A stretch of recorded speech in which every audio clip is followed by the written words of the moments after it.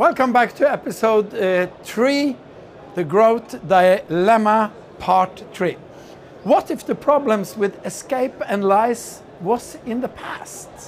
Too good to be true, but maybe Magnus here has the solution. But first, Magnus, you have to tell me, how did you end up in the aquaculture industry? Well, so I'm actually a marketer. So my position in Fisk is a marketing manager, and I was kind of just searching for a job in Trondheim, and I was intrigued by the aquaculture industry, and so I got the job. What are you supplying to the aquaculture industry? So Fisk is a supplier of large-scale closed cage systems for fish farmers, and they are for production of post-smolt. Yeah. So in our run since 2014, we have delivered about, I think, 24 cages, all of them closed. And in this one, we have, or in those, we have produced 30 million post-smolt across 80 production cycles, none of which have had any lice or escapes or anything. And what is the advantage of this closed cage that you are delivering? The way it works, you get the smolt into the cage at about maybe 100 grams, and then take them up to maybe around a kilo. And in our cages, you can have 1 million of them. So you practically create a much more resilient fish. So later, when you transfer the post-smolt into the open nets, you have a fish that has never had any delicization, and is much more kind of ready for the open environment. For a fish, it's a big thing to go from freshwater, small smolt, and be thrown into the big world of the ocean. You can kind of look at it as some kind of kindergarten, right? Yeah.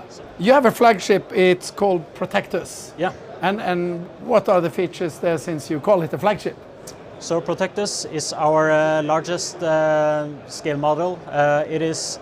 It holds about 30,000 cubic meters of water, so it's quite large. If you look at it from one side to the other, it's about 50 meters. Wow. Yeah, and it has like a PVC material and a net, so it's like a double barrier.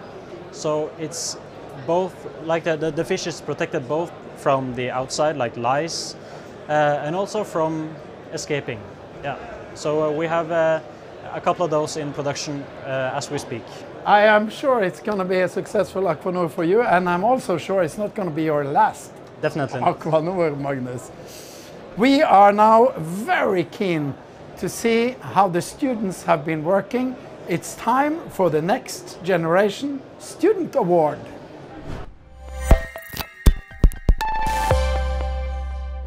Shortly now, we're going to find out who is the winner of this year's student camp.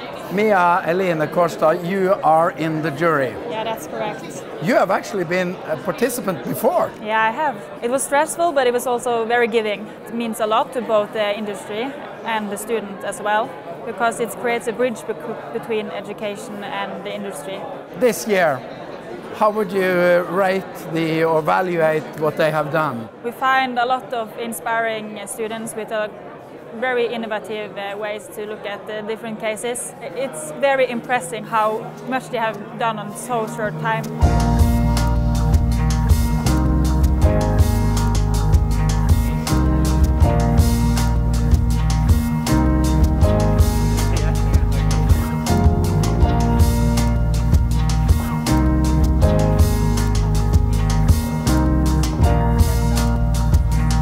How difficult was it? To decide a winner? Yeah. We had a long discussion, and it was very tight, but we found a winner with the small margins. And the winner is Group 3! This is the group that took away the award as the best group for the student camp, working with technology as a mean to create local value. And What kind of solution did you end with? Aqua is our solution. It's a digital platform which helps the student to learn about aquaculture in the remote areas without moving out of the town.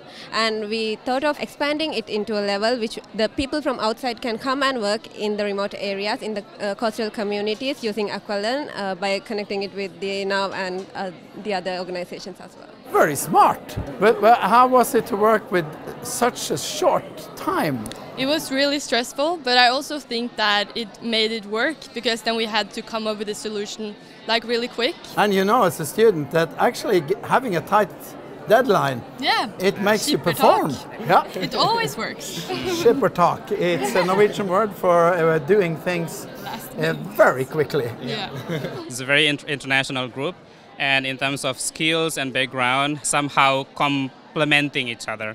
Okay, you won 10,000 kronas. What are you going to do with it? Are you going to form a company now with its start capital? Maybe we can work on with our idea. It would be cool. And in a couple of years' time, I will see you working in some of the aquaculture companies. Absolutely, absolutely. Yeah. Sure. Congratulations to you. Thank you very much. And the student camp was once again very successful.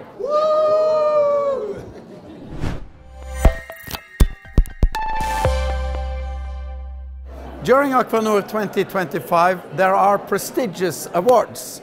And I'm sure that Anders Fjellheim here is very happy to have received the Fish Welfare Award. Yes, I'm very happy to achieve this prize. It's a big achievement for SalMar, so we are very happy to get this. Why did you get this award? We got this award because we have phased out the use of cleaner fish in all our production.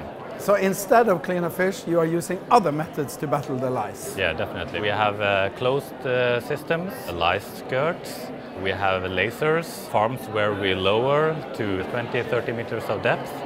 So we have different kind of technologies that we use. You are a PhD in fish farming.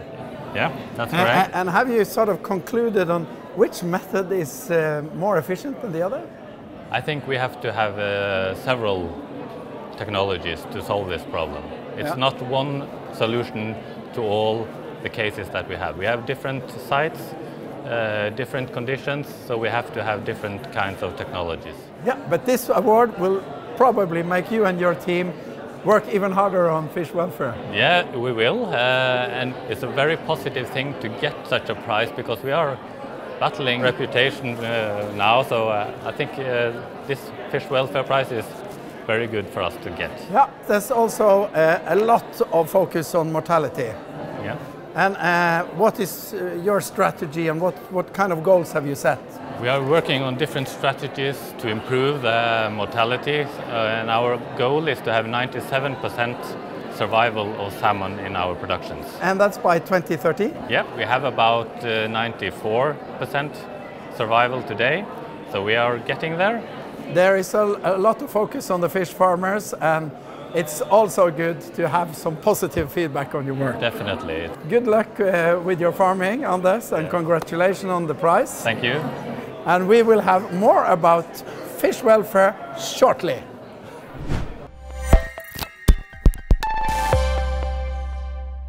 Lots of young, competent people in the aquaculture business, and I have one here, Cecilia Rokne. You are a sustainability manager in STEAM. But first, I'd like to know a little bit more about how you ended up in the aquaculture business. I actually grew up in a family running restaurants, so with sort of from our whole upbringing, food production and how food is made has been a big interest of mine and curiosity. And you recently delivered your master thesis. Yes. And what was the subject? The subject was how to utilize byproducts from aquaculture in sub-Saharan Africa. Wow. Yes. And that's quite away from where you are now in STEAM. What is exactly STEAM? Well, STEAM offers fish health products and advice. So in a way you could call us a health house where we have both veterinarians, fish health biologists and various environmental biologists that assist in advising farmers on how to produce healthy fish. And then we also offer, we have our own products, but we also distribute various pharmaceuticals and vaccines. A one-stop shop for fish welfare? You could call it that. But I mean, healthy fish is probably a more tasty fish, but it's also a more economical fish. So we need to keep this on the agenda. And how do you feel this has been taken seriously around the world? I think it's been taken seriously from the industry because as it's a costly issue, of course, and it's also a moral responsibility where not only is it costly for the farmer in terms of loss, it's also costly for the farmer in terms of every mortality is essentially a wasted food, and then you also have the potential to reduce the resource input to production, which of course saves the planet but also money. Healthy fish is also a matter of reputation for the industry. Yes, definitely. So it's not only would it, I think it would taste better for the consumer, not necessarily in actual flavor, but the feeling of when you eat it, because you know it's an animal where it's not suffered from a lot of mortality. And of course the numbers of mortality is a lot in focus, and we can always improve, but we can't get it to zero. I think it will be difficult, and I don't know if there is any animal production with zero mortality. I don't think there is, but not in my time, maybe in your time. Maybe, hopefully. Cecilia.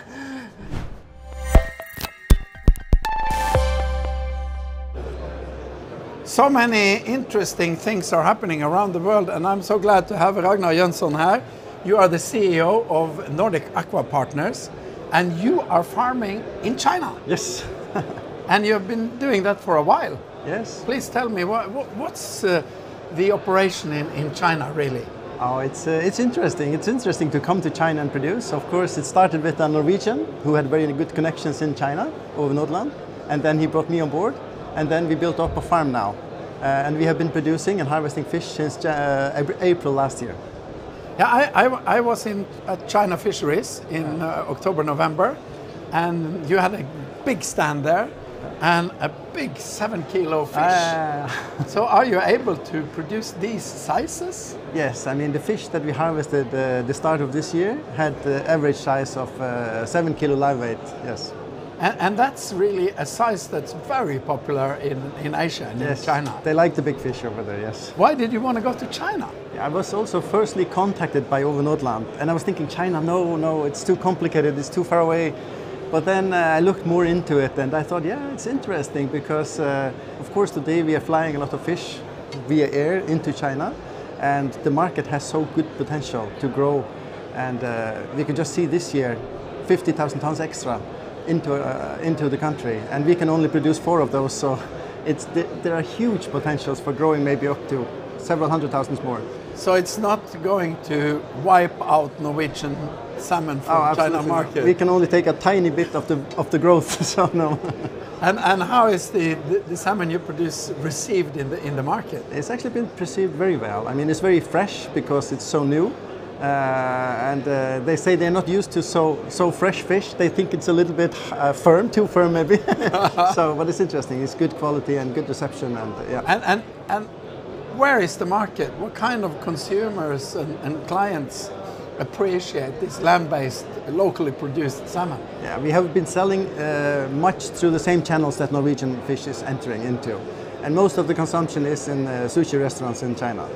There are somewhere between 70 and 80,000 of these sushi restaurants, so there's a lot of fish needed to supply them. Yeah, and given your experience in the field, you have, of course, a high chance to do this successfully, and you have a lot of Norwegians with you in this operation. Yes. So the competence is coming from here. Yes, of course. I mean, we cannot rely on Chinese that have never sound salmon before. So we have brought in some experts, and they have been responsible for learning up a group of young Chinese. And do you think this will sort of spread around in China when you are successfully getting salmon into the market? Yes, I think there will be room for many producers. If the growth in the market is going to be as we expect, maybe to several hundred tons, maybe 300,000, 400,000, 500,000 tons, then we need a lot of production, and it will take 20 years to build up that. It'll be an interesting market for everyone for a long time. Yes, it will, yes. So and of course, most people live in China. Yeah. But you, being from the Faroe Island, have you had a chance while in China to follow the Faroe aquaculture industry? Yes, of course. I'm always following it a little bit. I've been involved in Faroese aquaculture for a long while myself, so I still follow it, yes. Where do you see the difference between how we do things in Norway and how we do things in the Faroe Islands? It is very similar.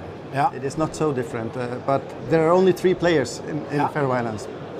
So it's easy to find ways of collaborating. And also we are very close to the government. Yeah, in Faroe Islands you can fit the whole industry around the dinner table and discuss what are we going to do.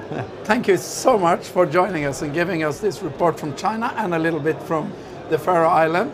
If you follow this episode further, you will also meet the Minister of Foreign Affairs and Fisheries from the Faroe Islands.